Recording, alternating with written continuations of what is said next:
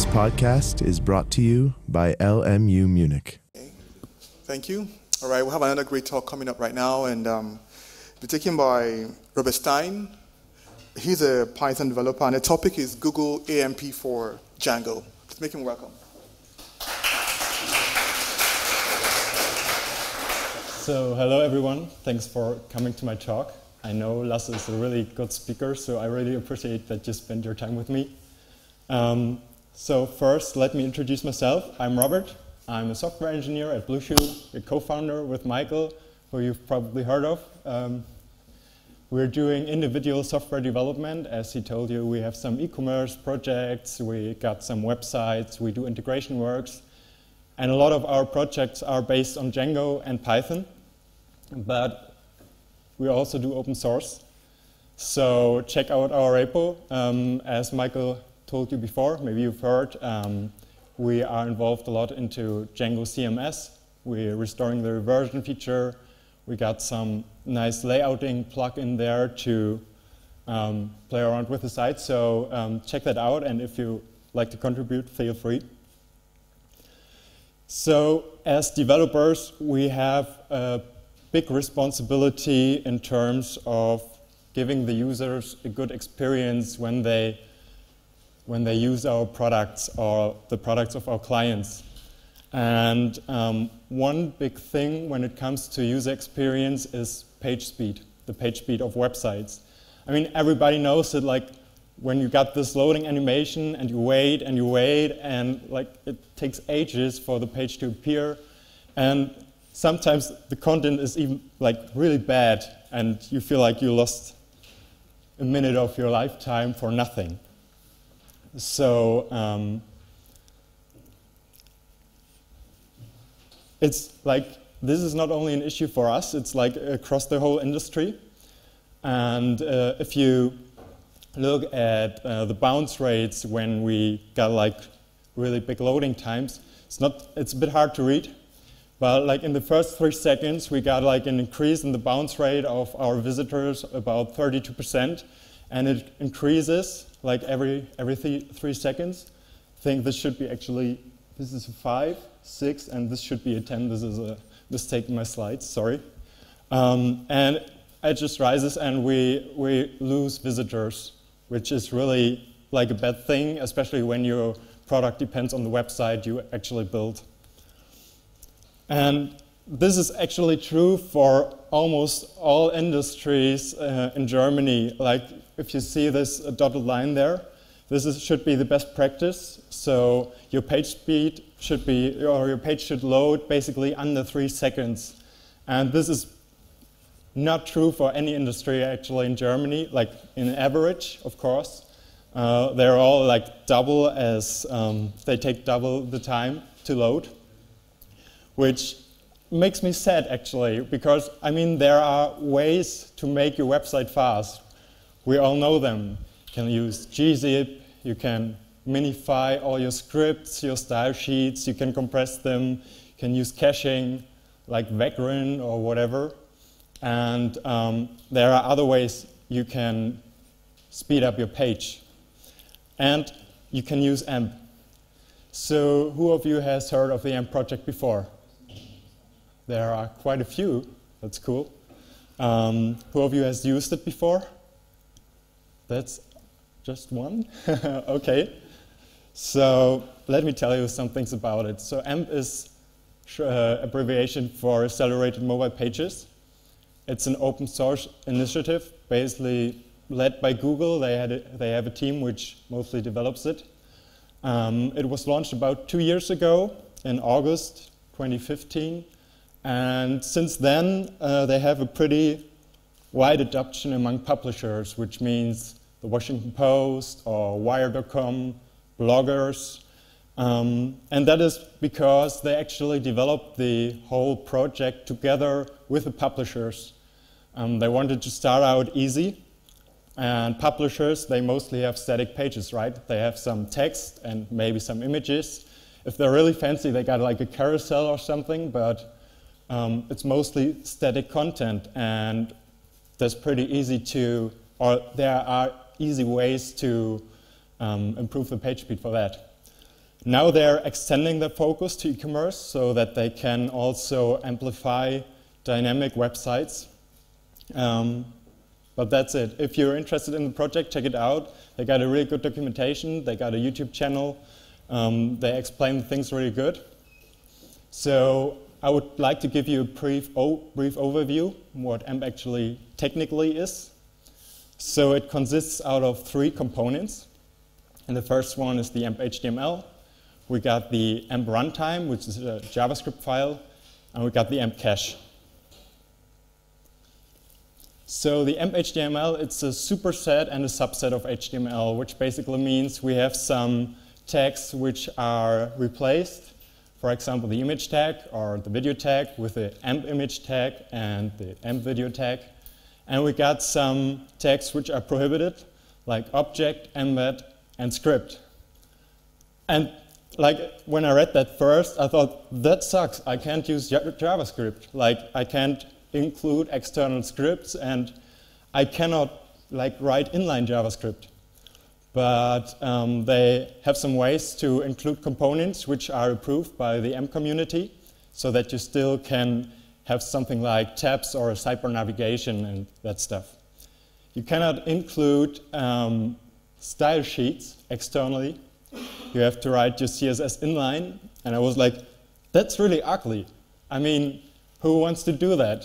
It's really like you lose the overview in your project, and yeah, at first it didn't seem to make much sense, but it's all about making the page as small as possible and having a controlled rendering time and a controlled layouting of the page. So there's some required markup for the AMP HTML, which basically is you add like an AMP attribute to your HTML tag. You set your character set to UTF-8, which you should do anyway, I think. You add the runtime. You got some mandatory styling, which makes the AMP pages like appear faster because they have this flashy effect through that. And you add a canonical to your original non-AMP content. So that's basically the required markup that you have to include. You have the AMP JavaScript, which does a validation of your AMP HTML. So if there's a mistake, it won't validate, and you can't use it actually. It is rendering your page. It is pre-rendering your page. So what you basically have to do is all your elements have a set width or height. For example, the AMP image. So the JavaScript can pre-calculate the page's layout, and so you don't have these jumps when the images are loaded later. It prioritizes all the above the fold content, which means what the user sees first is loaded first, rendered first. It manages the resource loading, so all the resources are loaded in the right order, the way they actually are used. And it has a built-in validator, so you just append hashtag development equals 1 to your URL, and it shows you all the mistakes you made, or your page validates in the best case. And last but not least, we have the AMP cache. It validates your AMP documents again, because they don't want to fetch invalid AMP documents, of course. And they commit to be a reliable, fast content delivery network. And I mean, the most known AMP cache is probably the one that Google offers. But there are other ways. Cloudflare, they have a technology which is called ampersand, where you can set up your own AMP cache, so you don't lose actually the traffic of your domain. Because when Google shows AMP pages in the search engine results, there's this little thunderbolt, maybe you've seen it in the search engine results. They actually open an iframe, which was rendered before, and that's why it's so fast. But you don't leave the Google domain, so you could say you lose some traffic. But they got ways to attribute the traffic back to your page and attribute clicks on ads and that stuff, so you don't lose anything about that. But if it's important for you to keep the people, the user on your domain, you can use ampersand for that. It also does some optimizations to the HTML, and it got some resizing for the images. They remove all the EXIF data. But now let me show you a quick demo on how AMP actually works and how you can use it with Django. So I got 3 examples prepared for you. This is, This is a really basic HTML page. Just close this. Which uses the compress package, which is really nice because you can compress all your JavaScript and all your style sheets into one file, minify it, shove it into precompilers or whatever. And basically you get like a minified version of your script or styles out of that, which is really nice. There's not much special about it. We use Bootstrap for some theming. We have an include, which just includes a headline. And it's pretty much a basic site. We have this spaceless to remove all the white spaces. And if we look at it, this is how the page looks. So I think you don't see the panel very well, but the headline is blue. We got the logo. It's basically a normal HTML page. So if we look at it, there's really nothing special about it. We see this is the compressed file, which now includes our Bootstrap and the basic styling I added, which is really, really simple, just like this, the color for the headline, and we got an unused CSS rule, which of course is included in the minified version. So now we want to change this normal website, web page, to an AMP page on a manual way. So we go to this, and I prepared it already. So I added the required markup to see the AMP attribute in the HTML. I added the UTF-8 character set. I think it was there before, wasn't it? Yeah. And the AMP runtime, got the viewport now, and the canonical, which is static for now. I added this inline keyword to the compress statement to make all the styles inline, because we need to do that with AMP. And there is this mandatory styling here. We got the include, and we changed the image to an AMP image. So let's have a look on how that looks in the browser. You just have to believe me concerning the resources I use here. Yeah, it seems to work. The image is rendered, because it wouldn't be rendered if it's like just the AMP image tag. So let's have a look on how that changed here. So there are some new things which are included by the AMP runtime. We got this style here, and we got the custom style. We see there's our Bootstrap here, minified together with our main JavaScript, main CSS, sorry. And the runtime put the actual image into the AMP image container. So as we see over here, it seems like an error occurred. And what happened? Of course, Bootstrap is way too big in its CSS to be included, because we have this limitation of 50 kilobytes for our style sheets, which pretty much, it sucks for your project, because you have now you have to tear apart your styles and make like an extra version for your AMP page. So I didn't like that, and we started a project which is called Django AMP Tools. And I want to show you the version here. We use the Django AMP Tools. We load the AMP tags there, and if you compare it to the version before, nothing much has changed except the font size in my editor. And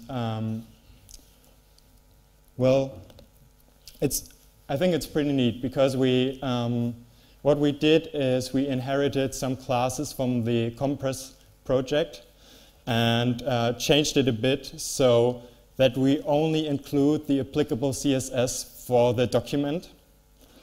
And what we also did is we are parsing the document through the amplify tag there and include all the needed and required markup into our head section. And what we do is we convert all the images to AMP images. So you don't have to take care of that and write an include for your images or whatever. And let's see how that looks actually in the browser. So I prepared this here for you.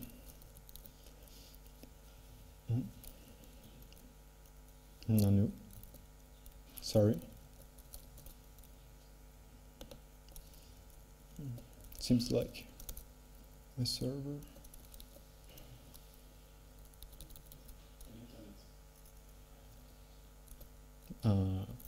Actually, the demo doesn't need internet, so at least it did work when I sat there.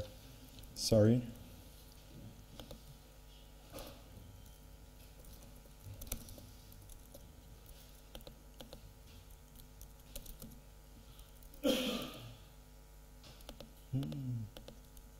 That's the thing. That's the thing with live demos.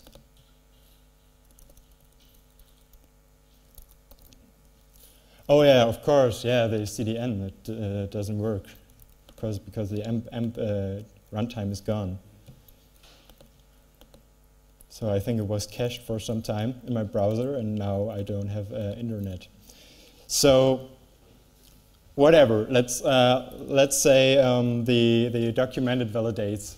It completely works, and basically what we do. I go back to the demo. Sorry about that. I didn't think of that. What we basically have in the AMP tools is we have a middleware which determines if the current request is an AMP request, because your AMP pages need to have a separate URL from the normal content, if you say so. And we set the canonical URL there in the middleware to the actual content, to the normal content, and we add the inline styles in the response middleware of Django.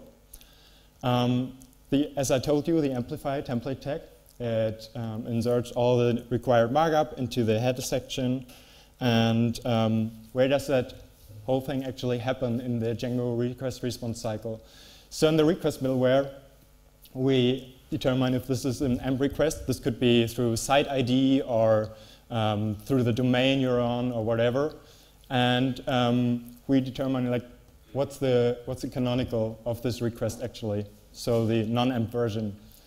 If it's an AMP request, we add all the required markup, we convert the image tag, and we insert the canonicals. And in the response middleware, when we have like the template which was completely rendered, we insert only the applicable CSS.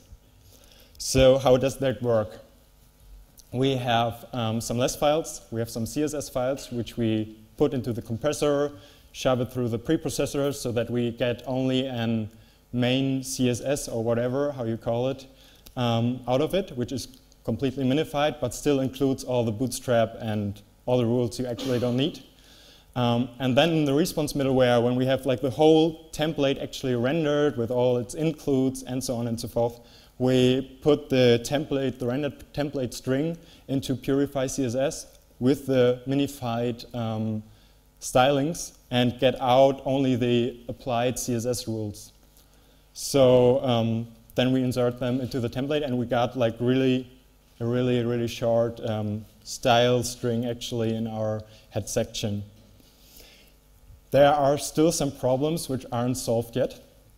I think like the biggest problem is that AMP is component-based, so not every component in AMP has an equivalent in HTML, in the HTML markup. So let's say if you use the AMP sidebar, it may look completely different in the normal HTML, and we have to find a way to give the developers a way to translate that. Currently, the important keyword is just kick from the CSS because it's prohibited. And I think we want to get rid of the dependency of purify CSS. And I think we could do some clever resorting there to minimize the impact of just kicking the important statement. And we need to stabilize the parsing. It's really basic how it works now. The project is really, really young, so don't use it in production.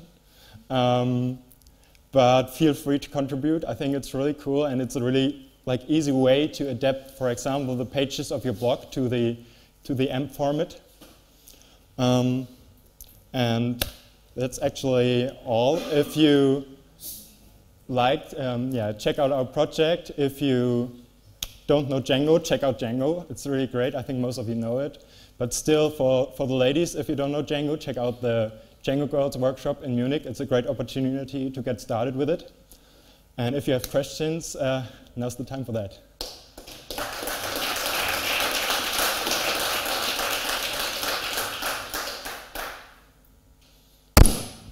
Yeah, thank you, Robert. We can take questions now, right? Yeah.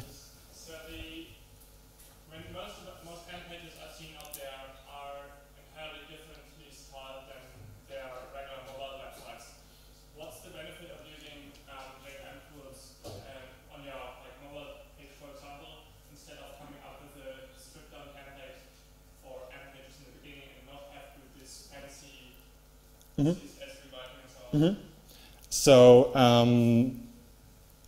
I think an important fact is when your page is indexed by Google, or you have a larger scale, maybe something like a small social network or something, use your own AMP cache, you can pre-render the content and you have this instant experience which you won't achieve with just a stripped down version.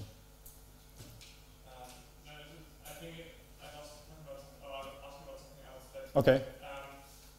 You do have your regular desktop page, you have your mobile page, Mm-hmm. and then you potentially already render those in different ways. Yes. Because, for example, responsive design is not just going to make it fly. Responsive design wouldn't be enough, for example. Okay. So what would prevent you in adding another one, an AMP template? Okay, what prevents you?